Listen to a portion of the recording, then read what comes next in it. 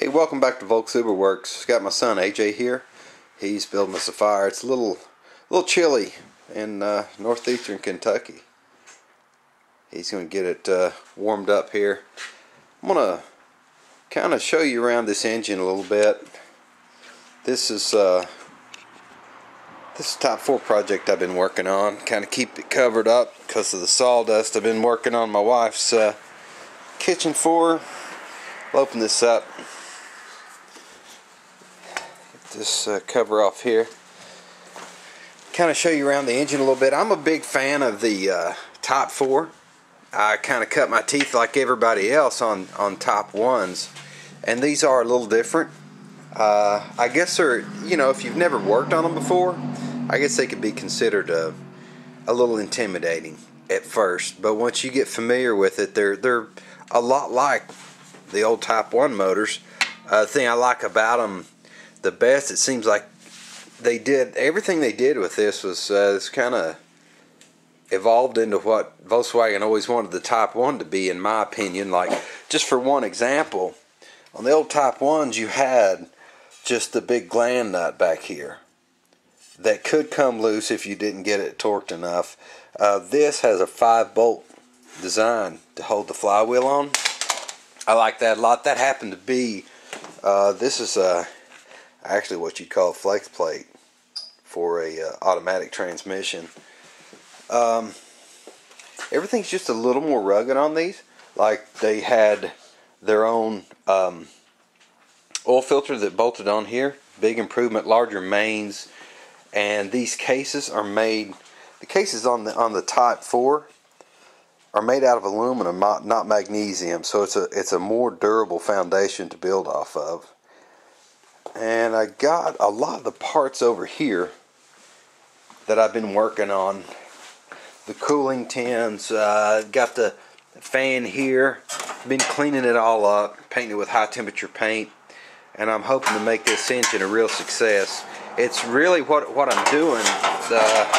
The engine was just, I had some compression losses. So all I'm going to do with this engine, since the bottom end is good, you can see, I think you can see on the cam lobes, these engines on the Top 4 runs forever as far as the basic block goes. But your cylinders will wear out. One way you can tell how much wear you have internally is by looking at the cam lobes, and these cam lobes are in excellent shape. So I'm really, I guess, taking the small chance in my mind with just putting a new set of pistons and cylinders on this engine. But I'm fairly certain that I'm in good shape. There's a few other things I have to do to this engine before it's ready to go in.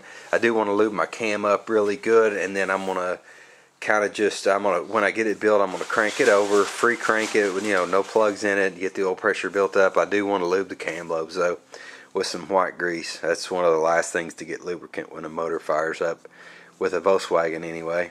I need to plug this off. This is where the fuel pump goes on a Top 4 engine. I'm going to be running a 3.5 pound rotary pump with a set of dual Weber carbs on this engine. So I do need I'm going to fabricate a piece to go over top of this. And I'm going to, also another thing I'm doing here, I'm just polishing the top of the block. Let me get one of the cylinder tins. I'll show you why I'm just doing the top. These engines they cool completely different than the Type 1. You can see these tins, they bolt on here, and that's all you see. That's all you see at the top of the block. So all this area I'm just going to go ahead and clean up and polish, because they were so ugly when they cast these blocks from the factory. You can see this where I've taken and I've filed in the center here where it was offset. I'll show you another one of my blocks over here in a minute, the difference, and they had some really rough casting. So I just got started with this. This is not a finished product, but you can see by this engine over here where what I've been doing. If you can see this here, that offset. Now this engine is put together, just it's dialed and it all fits up good. But from the factory, the way the casting was, it was just really rough. And this right here, you can see this. I've taken all that off of the block over there. Okay, enough with the block. I'm going to go ahead and get started on a project, and I will return.